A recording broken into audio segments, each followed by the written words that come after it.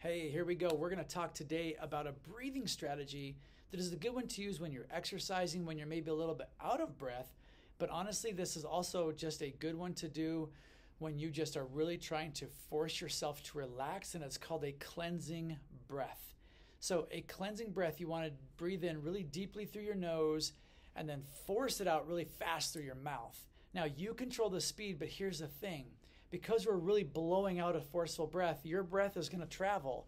So you want to make sure that your area is clear. You're not looking at anybody. Nobody likes you breathing on them. That you have space to do this.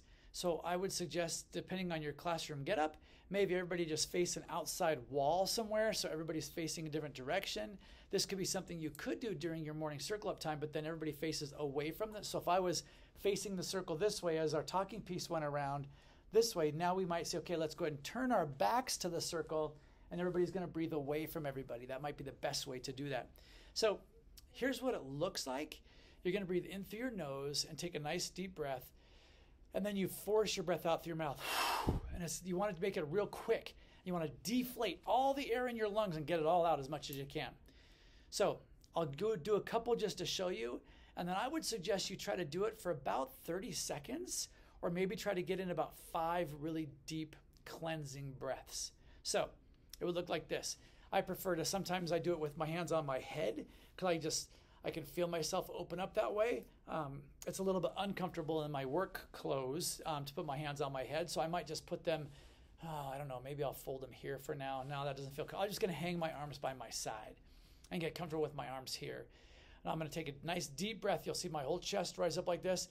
And then I'm going to force it out. My whole body's going to go and come down this way. And then I'm going to breathe in again. So I'm just going to do 2 in a row to show you what this might look like. All right. So it goes like this.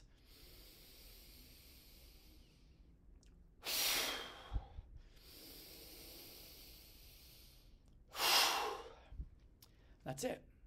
So I want you to take a moment to do those. Just do 5 cleansing breaths and really push the air out. You want to deep breathe in nice and slow and really fill up your lungs.